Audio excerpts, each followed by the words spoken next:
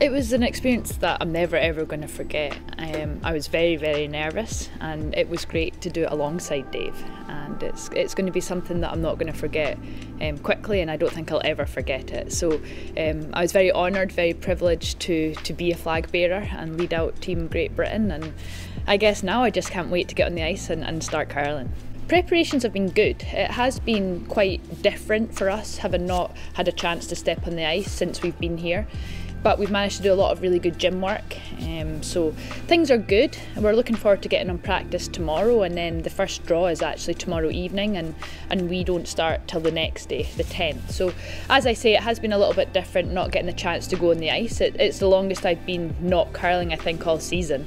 But once we get on the ice, I'm sure we'll be as good as when we left Scotland.